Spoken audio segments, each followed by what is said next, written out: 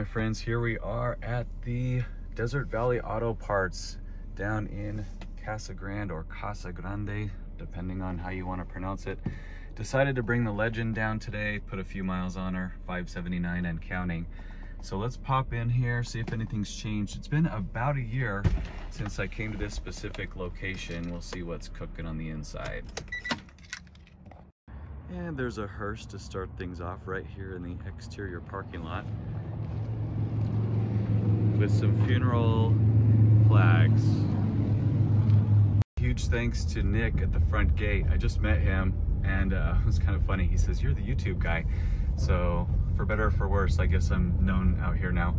Anyway, I got instructions on a little side lot back here where they do sort of inventory control before things go to their final destination in the main lot. So this is going to be, from what I heard him say, more of like a grab bag. Like there'll be a wider variety of years, makes, and models as opposed to an orderly fashion. So let's see what we find.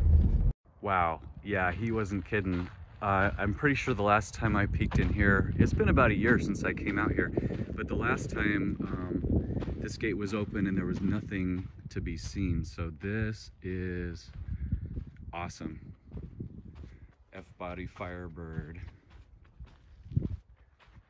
All right, so there's a little bit of rhyme or reason here because I see primarily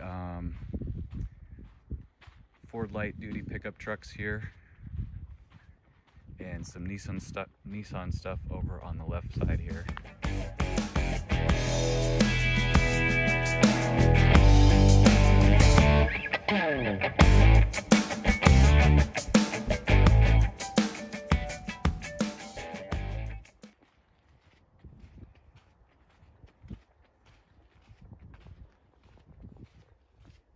Some of these, check this out. That thing has still got keys in it. Last registered 2005.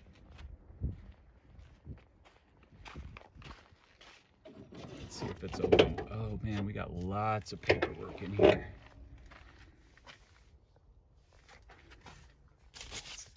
Is there a date on any of this stuff? That is a date from 1994. Holy crap. 26,000 showing on it. Could be 126, we don't know. But yeah, definitely seen some weather. But the thing about these cars, and I was just talking to Nick about it, is these Arizona cars are really, really solid.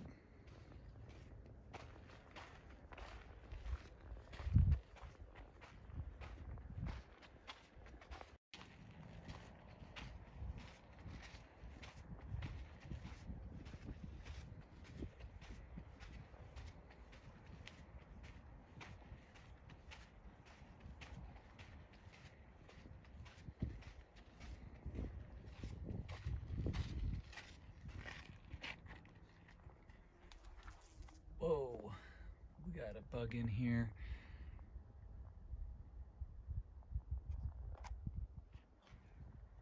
I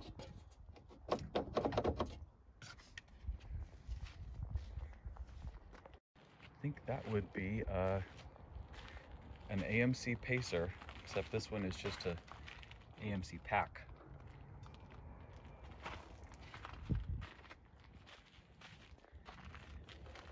This is an old Wagoneer. You can see the trim tag here in place. What year would that be? Somebody decode that for me. Guessing it's an 82 because I see 82 penciled in there.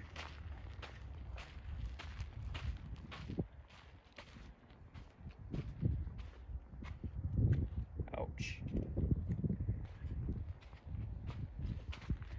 Packard Clipper. Ooh, this is cool. Old Caddy. That is one heavy beast. Not much left of the interior though.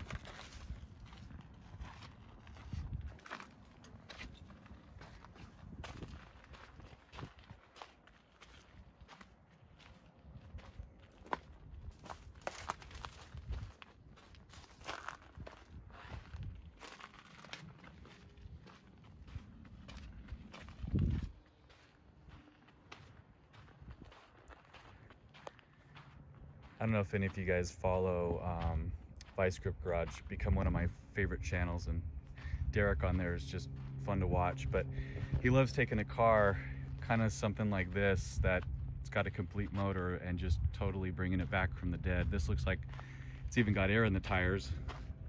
Might be a good candidate for a Vice Grip Garage feature.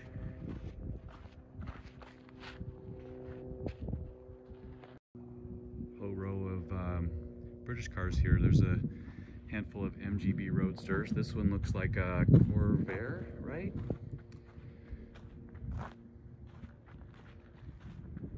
Whole bunch of Corvair stuff. That one last registered the year I was born, 1981. Yes, I'll be 40 in a couple weeks. Check this out. Looks to have been a pickup truck conversion out of what used to be a two-door Cadillac, perhaps. Registered 1977, but this was definitely a DIY creation. Very cool to look at.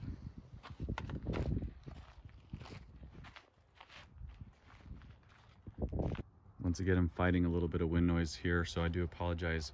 But if you follow my channel for a long time, I actually test drove one of these for a friend once. It's a Chevy Citation, I think X body. Somebody can correct me on that, but a little smaller than your traditional A body like the Celebrity and stuff. That one's pretty straight. Registered in 2001.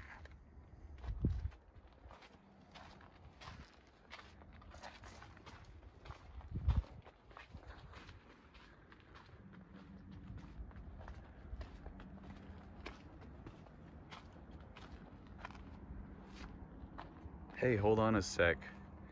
There's a familiar brand. Now this car, I'm guessing, doesn't have a lot of Arizona history because it's pretty rotted right here. In fact, I just barely touched that and my finger went through it. Although it does have what appears to be a pretty period correct Scottsdale Honda plate frame. And it is a sticker. Oops, apologize for that. She's a little rough, but the odometer shows 10,000. The old push button radio.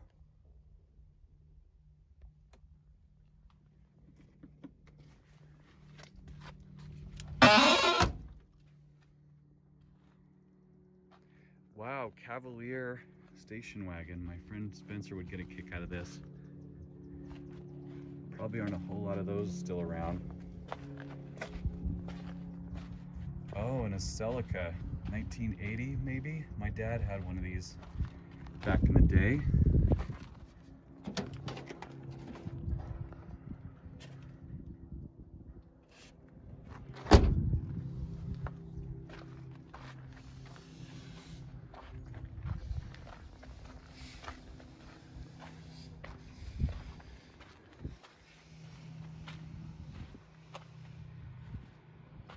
I see two more vintage Hondas over here.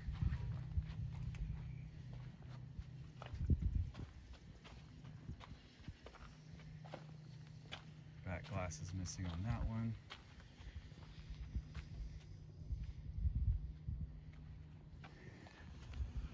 Nice little Jeep here. This looks like it could have been a mail delivery rig or something. And I was just talking about these Grand Ams the other day with a friend. That is the fuel injected two-door.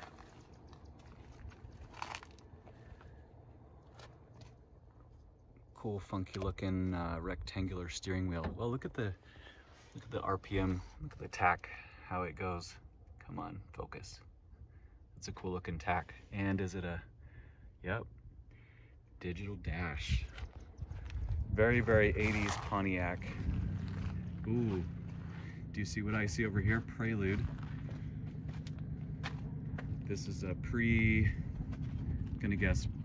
I'm gonna guess 85 on this. 85, 86. Let's see how close I got. automatic. We've got a power cable wrapped around this so the door doesn't open. But yeah, December of '85 build date, so it probably is an '86.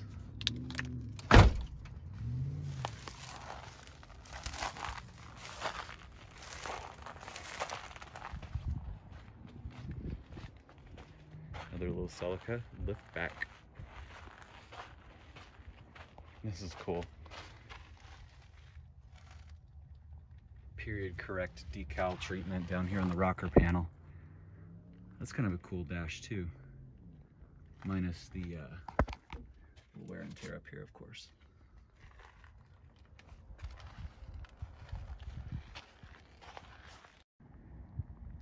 So yeah, I am pretty pressed so far with all the variety here.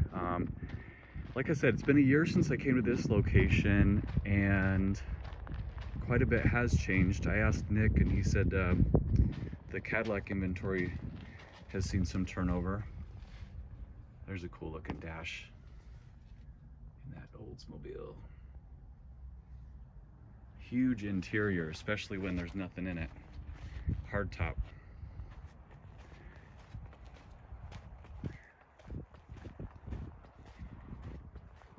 And what have we here? My friend Dane would get a kick out of this. That's a Imperial. Let's take a peek inside. No parts, it says, but look at that roof.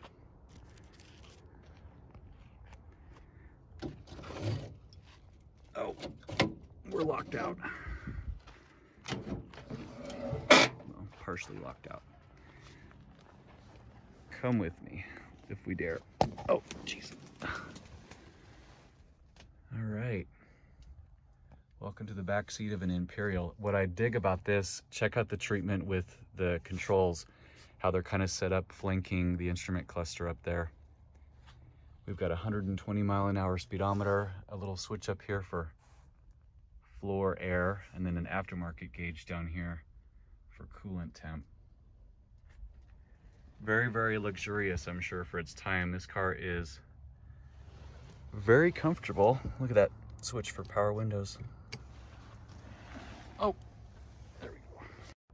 Little row of late model Thunderbirds and Cougars over there. And then this is all, I guess, Eldorado stuff.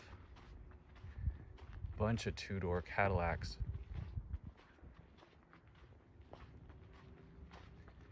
I think a lot of times, he was saying the inventory comes from private collections, so they'll have somebody with upwards of even a few hundred cars that they want to send to classic car heaven, and this is where they wind up.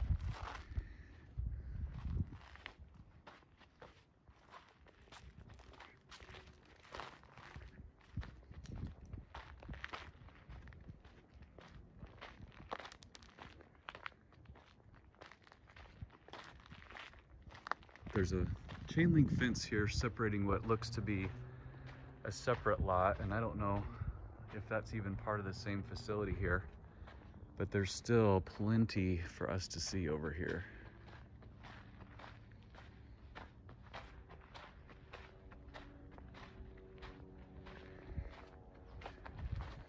Let's go get up close and personal with this Bonneville.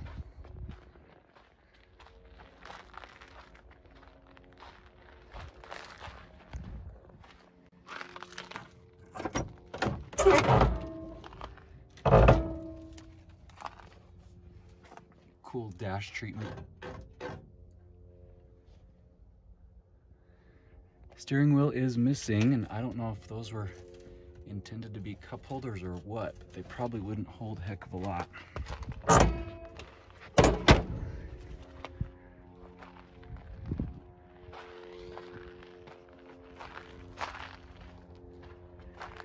There's a big mama right there. Check out the grill treatment on this thing. That is fun to look at, maybe not so fun to clean. Can you imagine getting in there with a sponge or a microfiber rag?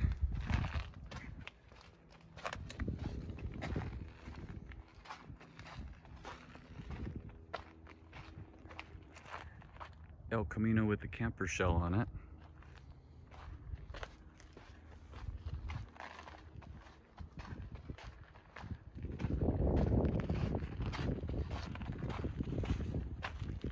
And only in Arizona do you see a Buick Riviera with tumbleweed fragments stuck in the wire hubcaps.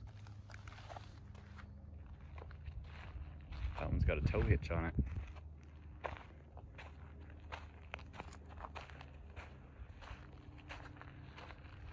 Cool little SUV looking rig over here. Look how long the gear shift lever is on that.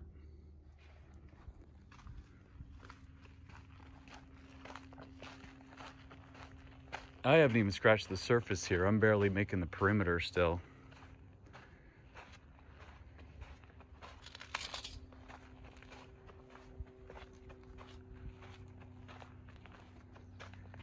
The Mercury Meteor.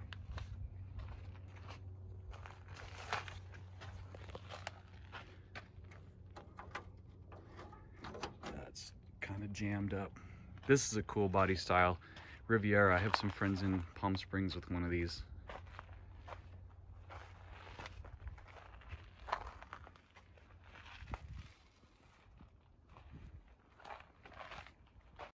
There's quite the sandwich if I've ever seen one. An old Pontiac Sunbird sitting on top of a Crown Victoria.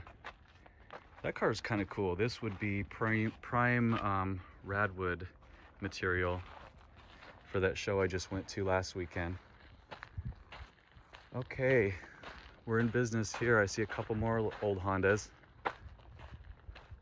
Albuquerque Honda cars on the plate frame there. That one has an aftermarket sunroof for sure. And there's even some paperwork. Let's go see the other side.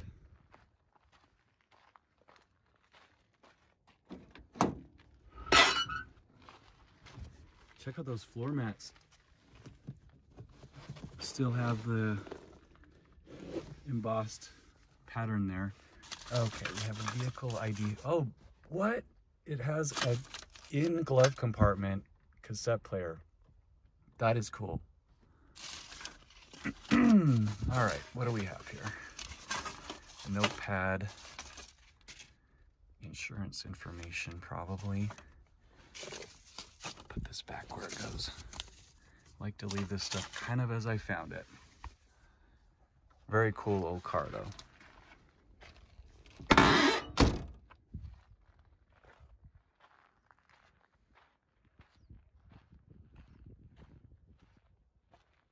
What does that say? Harry's Honda Cars. I wonder if anybody can tell me where that is.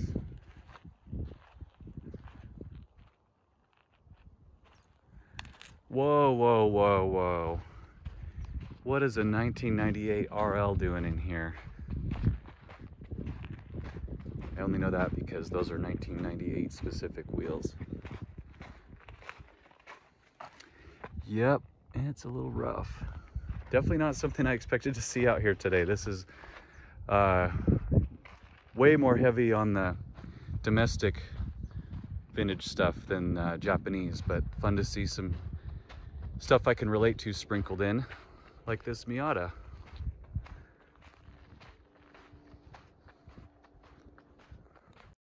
I see a roof line there of something I can identify. That's a 300ZX. And if I remember correctly, the gas door being behind the rear wheel means it's a 2+2, so it actually has a back seat. 3000 GT, those are very cool.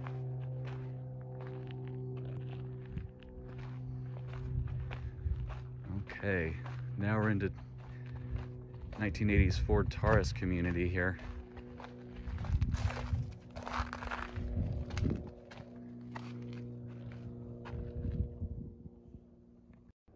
I've had a few people ask about Corvettes. There's usually not a ton just because I think these cars are way more sought after, so they kind of get picked over before they make their way to a place like this. But this has got some usable stuff on it.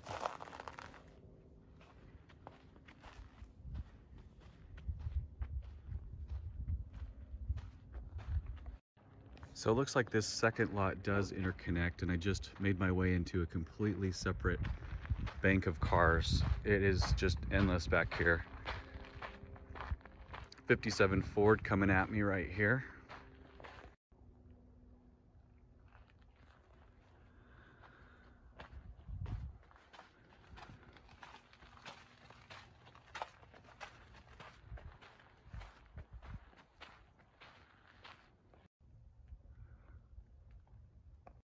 There's a pretty cool lineup, old Pontiac sheet metal. And half of one here. Let's take her for a spin, yeah? All right, let's go.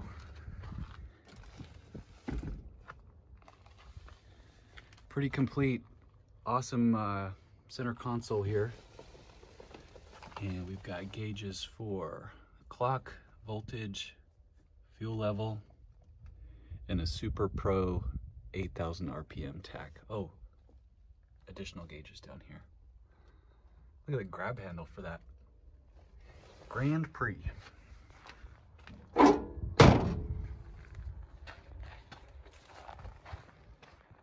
fun to see some of these cars with original California tags, like this blue and yellow variant here. Another Chrysler. I do love the tails on that thing. Kind of wrap around the upper portion of the fender there. Speaking of tail fins, that one will do some damage.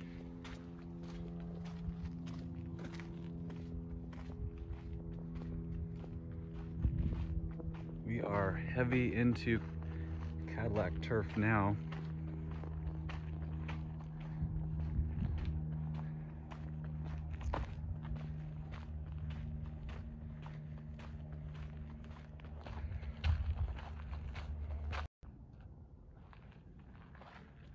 What do we have here? Compact, complete glass and frame.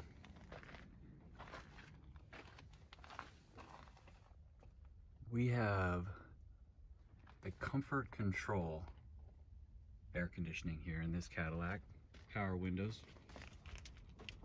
Door was already open, but it's pretty stuck.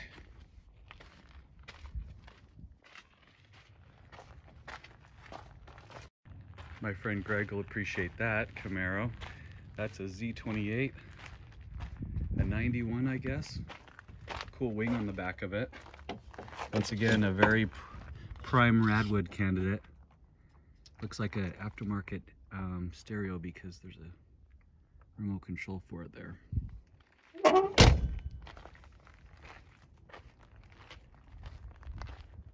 Wow, everywhere I turn, there's another hidden lot, and I just keep making my way through the rounds here. That is a very serious looking Caprice Classic with some custom treatment. How about that Thunderbird right there? Not too bad. Very nice looking body. Looks like we might have some headliner droopage. That's a cool door handle too. Basically just a button with a little integrated, the handle is part of the molding. I've never seen that.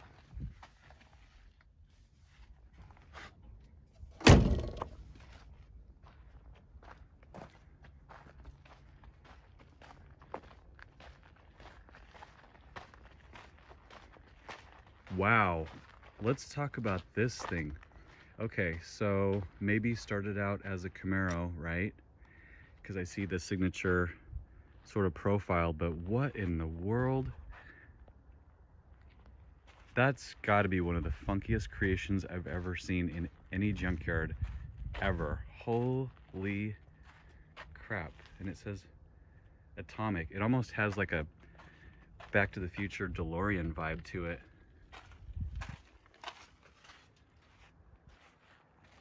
Dang, that is one of one, my friends. You won't find Another one of these babies on the road anywhere. Wow, it almost is just a little bit much to take in. We put vertically stacked headlamps. That might even be out of an Accord. Yeah, they're both Accord headlights from different generations. That's crazy. I love people who are innovative.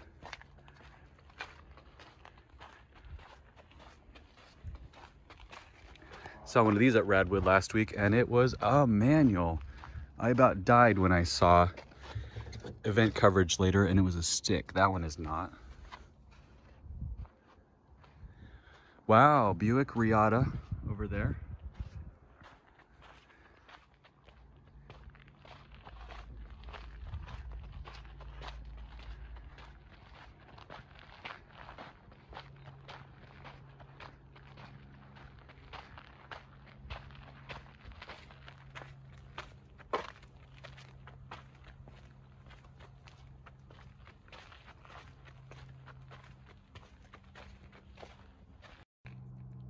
You guys, my life is now complete. I've seen a Yugo. Oh my gosh. Okay, is that factory? Got a little air intake here. What is the deal with this thing? I know they get a bad rap and probably for good reason, but I hate to say it, that thing is kind of in good shape for being in here. Wow. All right, well, it's official. We have seen just about the widest variety of stuff you could possibly feast your eyes on in here.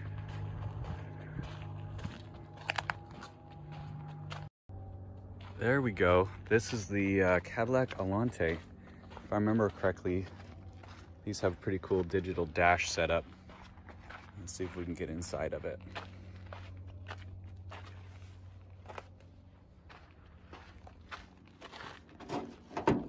Oh, no such luck.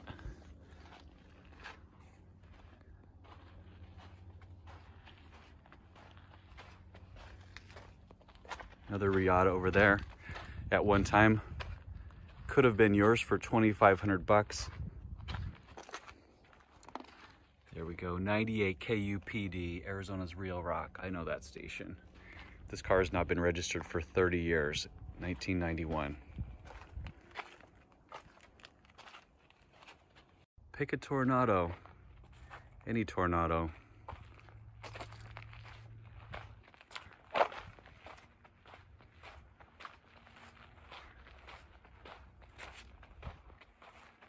What kind of function do you think this was serving?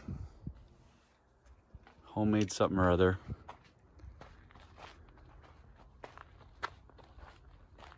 I missed something over here I need to come back for. I see the back end of a Accord. Oh, that's kind of rare. The AMC Eagle, 4-wheel drive, lifted station wagon sort of thing. All right. Little Accord. Let's give her a look. Let it air out for a second.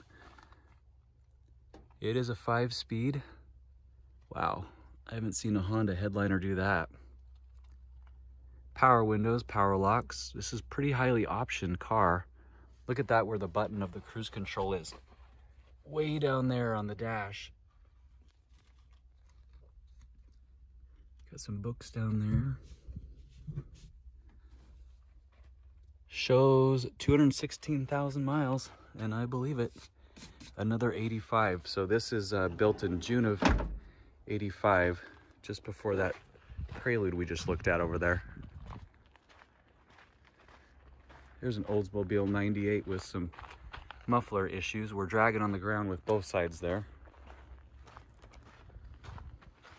Great looking body on this one. Tinted windows, but let's have a seat. Let's just have a seat. Okay. Wow, there's a lot going on here.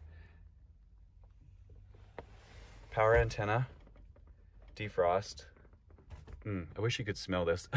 This is like combination of dust and like musk, but I don't hate it. It's actually pretty cool. Push button radio, and you've got selections here for music, voice, what does that say? And bass. Air conditioning. Whoa, what in the world? How does that cruise control work? It's got like a rotary dial on it. Somebody's got to teach me about this old car. There's a pretty sun-baked newer Buick, and my grandma had one of these back in the day. Some of you are into pickup trucks. There's an old Ford 250 custom cab. Still got a motor in it, missing a hood.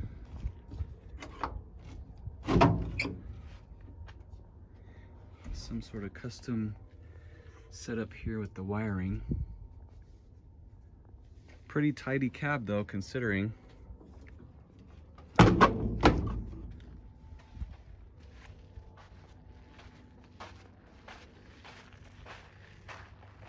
Oh man, I'm a big fan of what I see right here. This thing is giving me Christine vibes. What have we here? Yup. Plymouth. Oh, it's a Plymouth Savoy, S-A-V-O-Y. But Texas plates, that has got to be, what are you gonna say, 58? Oh, I love it. I need this car. I've been obsessed with Christine for way too long than I care to admit. I can't get in here though. Passenger side is open. This thing is cool.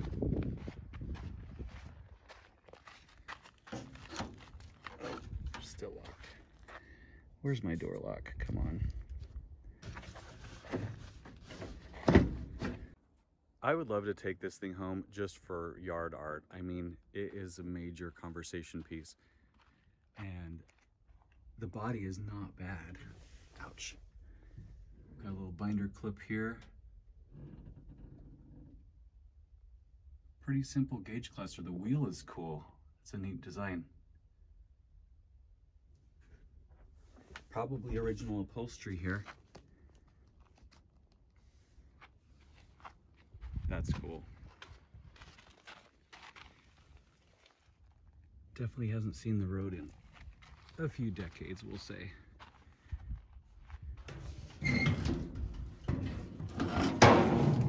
We have an engine.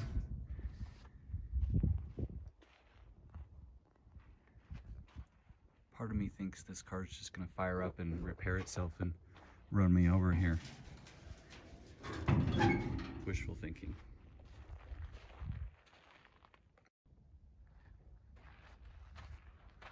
Trying to see when this thing was tagged last, but it's a little bit too worn out to read. Can't get into the trunk either. So it is in fact a 57, not a 58. It looks like it may have been here since June. And I see a Texas registration sticker from 1981. So probably not been on the road for 40 years. I think that's my favorite for the whole trip today, is this car for sure. Look at that fancy script. Just when you thought gold package barely came about in the 90s, you come across an old Chrysler New Yorker that proves otherwise. We have wow, look at the ventilation setup here on top of the dash. That is a fan knob. Radio under the dash and some kind of drawer here hanging out.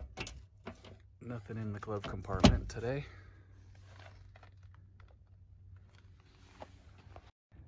I think that's gonna do it for this trip. I will say goodbye to the folks at the front desk.